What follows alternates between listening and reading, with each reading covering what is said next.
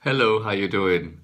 I'm so glad to be here today because I wanted to make a video about all the symptoms that I have experienced after stopping my HIV medication. And there have been a lot. But recently, and this is probably the last residue or one of the I can't say this is the last one, but never say never. So I'm gonna be cautious and saying one of the last ones symptoms that I've experienced since I stopped HIV medication, and that has been the breathing, my lungs, respiratory system. I've had a constant reminder of how my lungs begin to kind of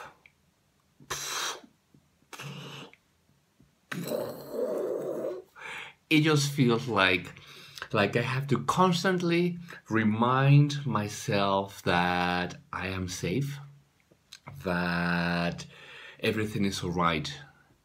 And now I have to let you know, I have to share with you something that I've discovered quite recently, and that is the German new medicine. I don't know if you have heard of the German new medicine, and I think I mentioned it on my previous vlog. But if you didn't see the previous one, I check on Google. I will put a link on the video below, in the description below.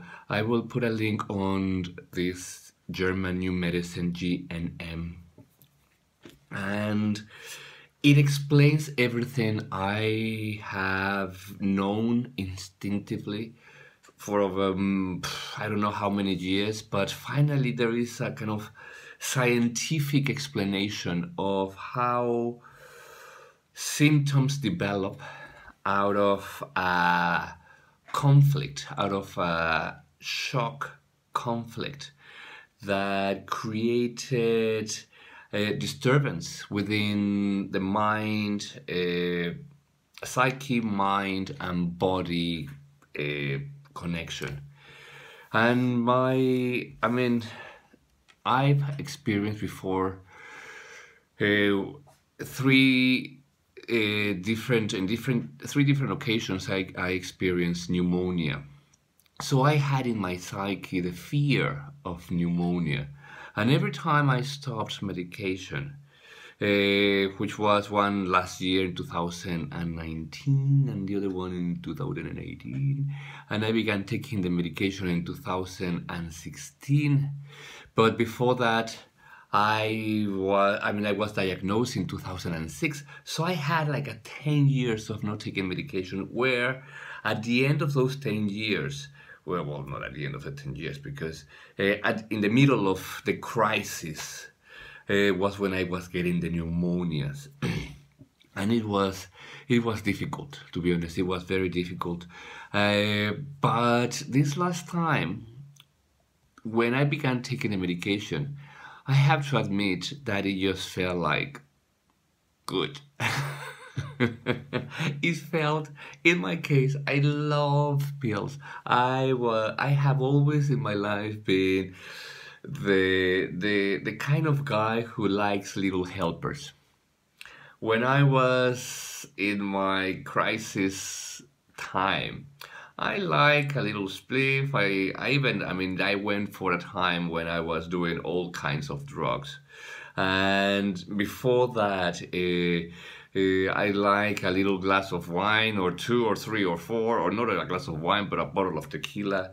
I have had in my time, I have used the service of helpers, or addictive personality, as some people can say it. I've had this desire to help me go through life or cope with my situations.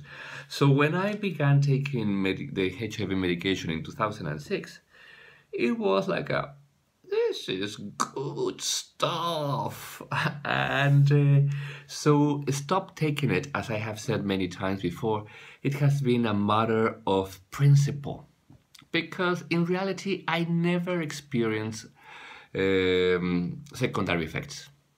I have a very high tolerance to toxicity. I have to admit.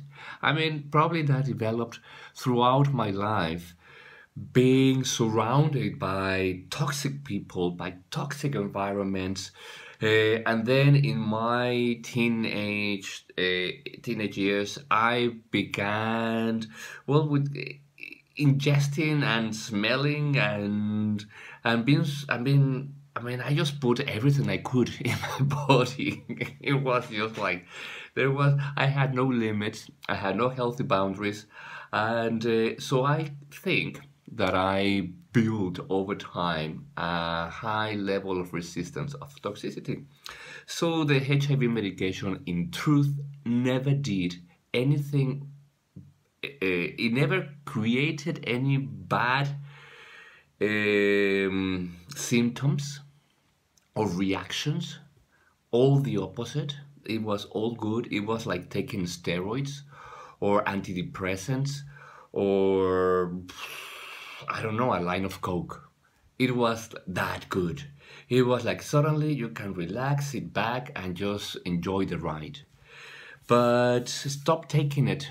Stop taking the medication and stopping my treatment has been a matter of principle, a matter of authenticity, finding my real truth and empowerment.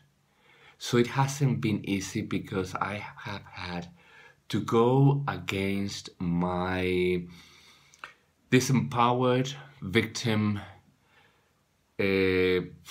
weak, I don't know, my wounded child identity and personality.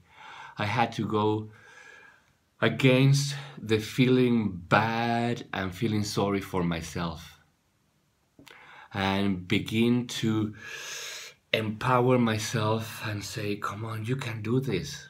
I know that it is easier to take a pill and it's a lot harder to wake up every fucking morning and do your meditations and yoga and take cold showers and have a good healthy meal and the as much as possible maintain a healthy environment in all senses, in the body, in the mind, in the spirit, in what you eat, in what you drink, in what you hear as music, in what you watch in kind of television, what kind of relationships you surrounded yourself with. I mean, of course it's easier to take a fucking pill.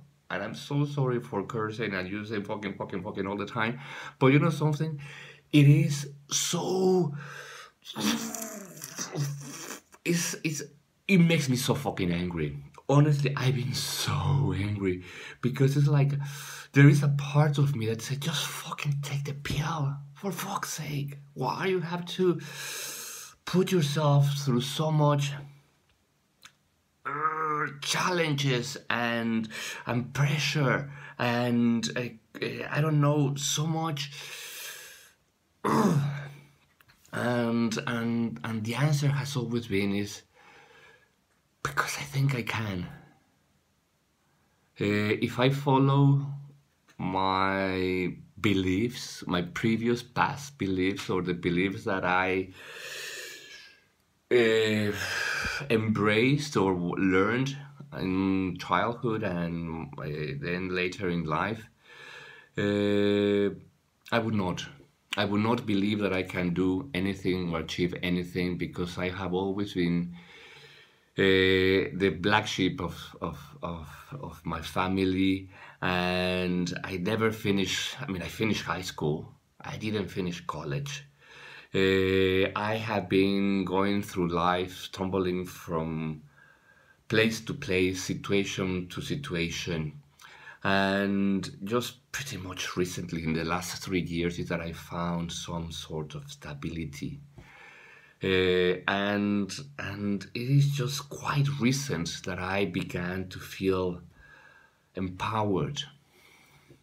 when I first knew about the whole rethinking AIDS and the controversy theory or new theory about or parallel theory about HIV, and the reason why I began uh, finding different ways of healing myself, my body, my mind, my emotions.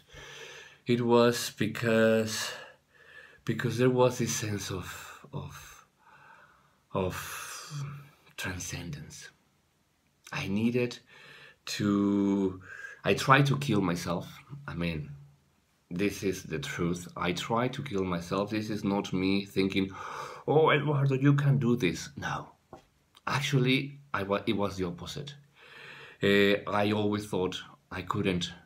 I cannot do this. I cannot live this life. I'm way too depressed. I'm way too angry. I'm way too weak. I'm way too irresponsible. I'm way too with zero discipline. I have no determination whatsoever. I have no education. I have no structure, solid structure. I have absolutely nothing. How the fuck I'm going to make it through a HIV diagnosis? No, I couldn't. I tried to kill myself a year after I was diagnosed, but fortunately or unfortunately for some, I've been very bad at dying. I tried it many times. I just don't die. And HIV. That's when I also began to kind of question it, especially with the pneumonia and all these respiratory issues that I've had. There was a time in 2012 when, if HIV had been what we've been told it is, I'd be dead. I'd be fucking dead. I'd be cold dead. I'd be like, and I'm not, evidently. That was 8 years ago, and my immune system, according to doctors, have been really bad. Like 4 to 11 CD4 count. And I've had huge amount of doubt, paranoia. Am I right? Am I wrong? That's my cat playing. So you hear a bit of a mess going on. Is my cat.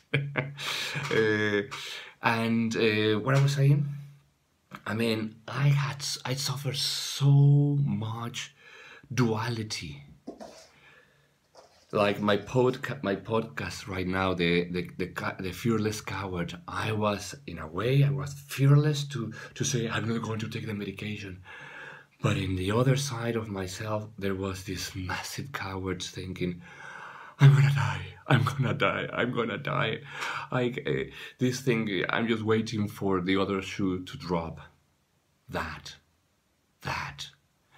and it has been a process of learning about myself, of being able to look back into my past, into my relationship with others, into my relationship with myself, and be able to forgive a lot, like a lot, especially those who have hurt me the most, including myself.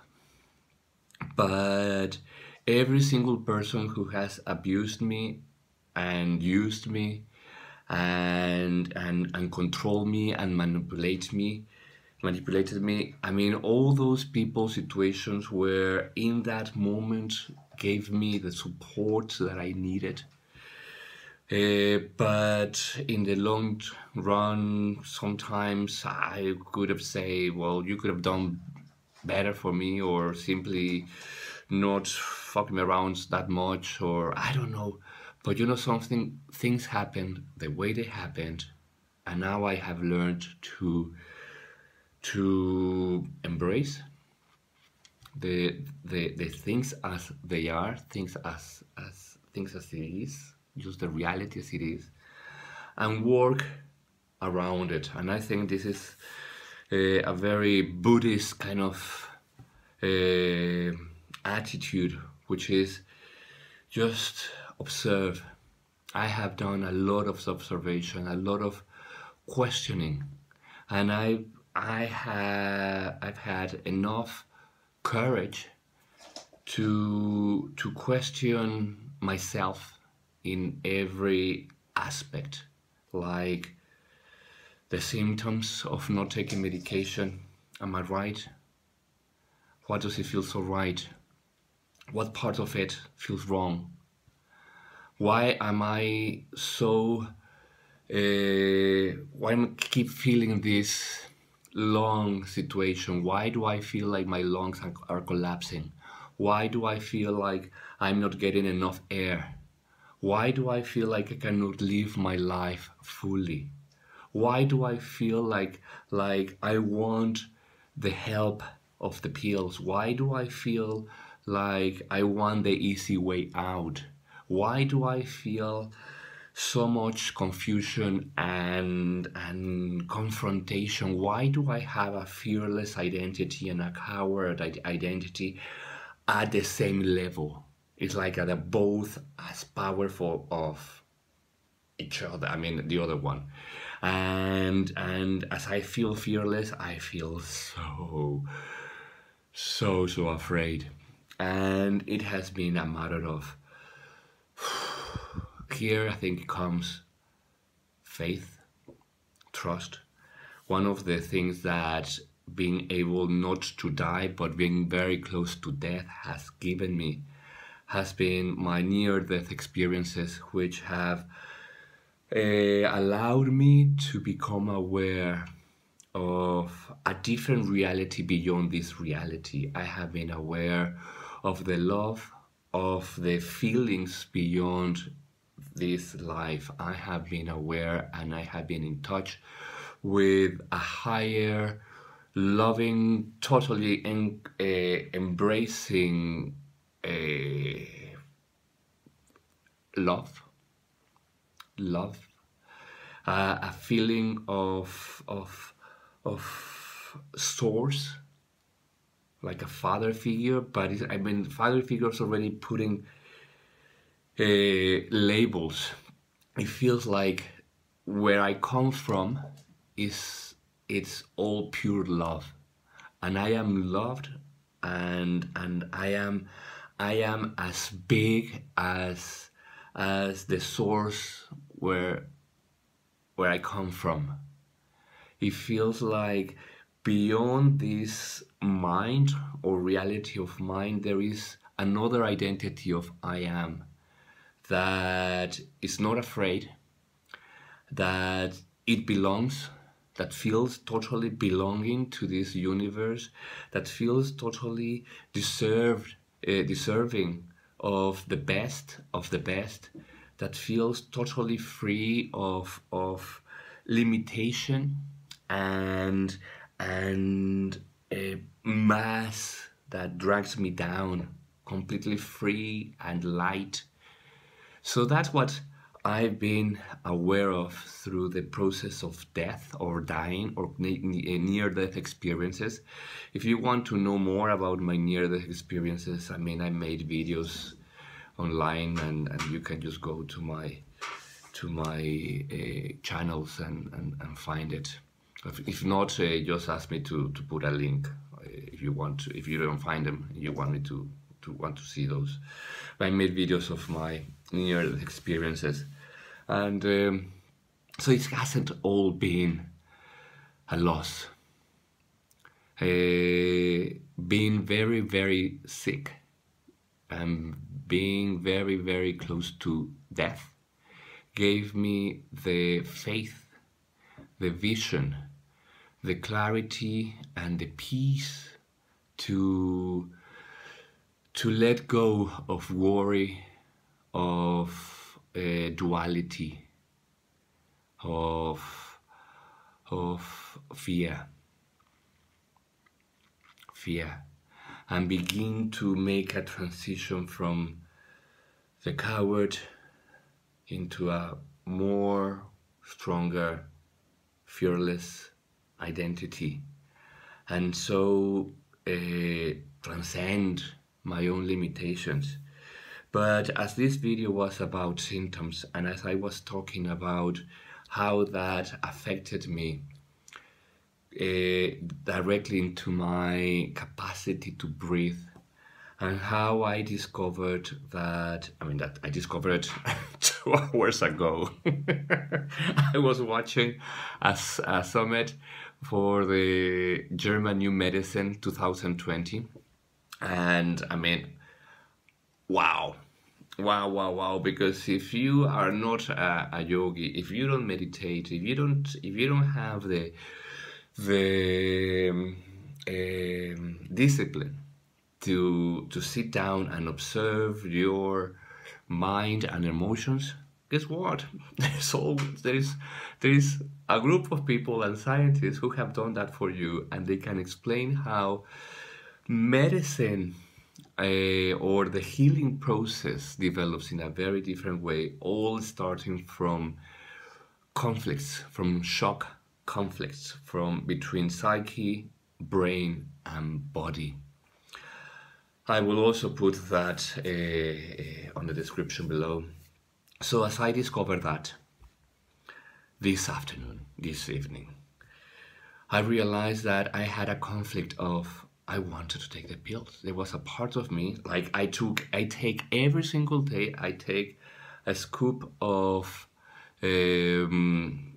pre-workout formula, which is a very highly, I'm gonna say it's all chemicals of different kinds to make your nervous system go like this, so you kind of wake up. It's my coffee, and I've been taking it for the last 7 years, and I've been thinking it's time to let it go. I don't need this because actually I don't feel it's making any. It's not making me wake up more than I already am or feel. But there was a part of me that said, no, I don't want to let it go. I want my powder. I want my pre-workout formula. I want to go to the gym and lift and spend time and burn calories and lift weight. In the same way, there was a part of me that said, I want my pills. I want my pills. I just want to feel like I have nothing to worry, and I want to feel like I'm doing what I've been told, and I want to feel like the good boy, and I want to feel like people can trust me, and if they want to have sex with me, like they have nothing to fear, and I want to feel like just part of this of this society. But then I got to work today, and it's the new regulation that we all have to wear a fucking mask. People say, oh, it's a simple mask. I mean, come on, it's nothing. I mean, just wear the fucking mask. And I'm like, really? I'm surrounded by, if I thought I was a coward, I'm surrounded by, I don't know what animal is the most coward, probably humans, of this planet. I mean, but it's just infuriating to be surrounded by so much fear. And I'm like, I don't want to be part of them. I don't want to be one of them that goes back into, yes, protect me. You do what you can to make me feel good and safe and heal and strong. No, I do that myself. And so today I learned my new mantra, and is I easily let go of toxic substances and beliefs. And this is probably every time I feel like I want my pills, I'm just going to repeat to myself, I easily let go of toxic substances and beliefs. And I can feel it like, yeah, that's what I needed. I can just let go of it. Because, you know something?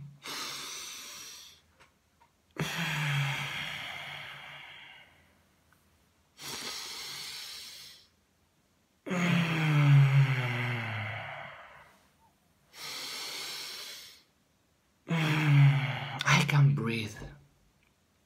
I can breathe. And I can breathe a lot of air. And a lot more than a lot of people who consider themselves healthy. So I easily let go of toxic substances and beliefs. This is the new reality. And I'm gonna cut because this is 25 minutes and it's been way too long. I started this video twice, actually 3 times. And the first two were like, I don't know what to say. I was feeling fear. I was feeling the fear. I might just post them just to kind of, to give you I